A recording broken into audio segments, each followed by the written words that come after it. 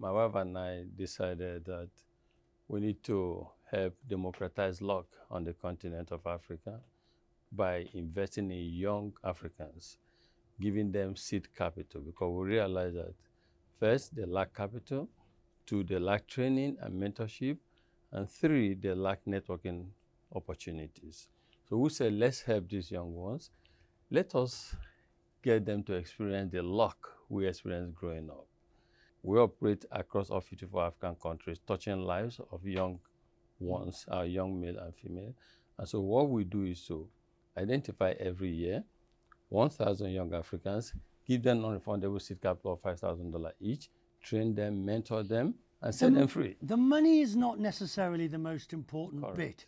It's the mentorship, it's the guidance, it's the opportunities and the networking. And the training. All right, the training. We have seen that if you give someone capital and you don't prepare the person will not succeed. So through what we do, we train them, and we see that they are succeeding. We see that they are helping to lift the needle in terms of the transformation of Africa.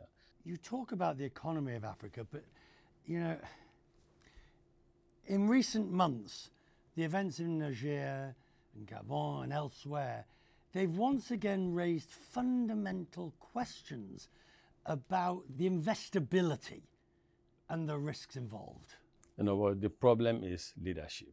We need to fix leadership on the continent. If we fix leadership on the continent, every other thing fall in place. But you catch leaders young. That is why we're investing in these young African entrepreneurs, teaching them how to succeed, teaching them how to make a living from little resources that they have. But how do you teach? You know, you talk about the problem is leadership, but you take a country like Nigeria, which is vast, has enormous resources, and I think you would agree, should be doing better than it is. Certainly, there's always room for improvement. Nigeria in particular, yes, the past couple of years have been very difficult.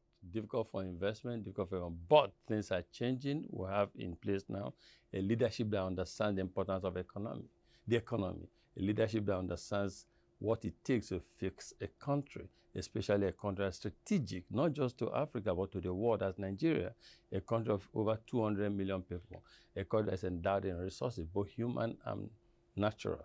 But the good thing is things are improving, and that is why, again, what we do at the Tony Elumelu Foundation is important, not just for Nigeria, but for all of Africa. What is the key to prevent your most talented from leaving or turning to extremism or corruption? What is the key? The key, good leadership at national level, at the government level, but more importantly, all of us, private sector leaders, philanthropists, global leaders, governments in Africa and Nigeria, working collaboratively to give economic hope and opportunity to our young ones. People who have hope and opportunities, see opportunities, they don't go into extremism.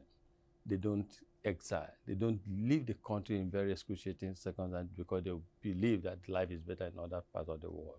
In our lifetime, we want to see them survive and succeed in Africa, right, in spite of the challenges we have on the continent. And that is why I'm here at UNGA, to play my own role, to galvanize further support to enable us scale up what we do at the Tony Elumelu Foundation. We committed our own $100 million to support the young Africa, but it's thinning out. We have so far supported 18,000. We should be supporting hundreds of thousands of young Africans. It's a continent of 1.6 billion people. This is a national, in fact, a global issue that all of us must come together to resolve. And so when I have opportunity like this, I say to the world, let us come together to fix this problem, because poverty anywhere is a threat to all of us everywhere.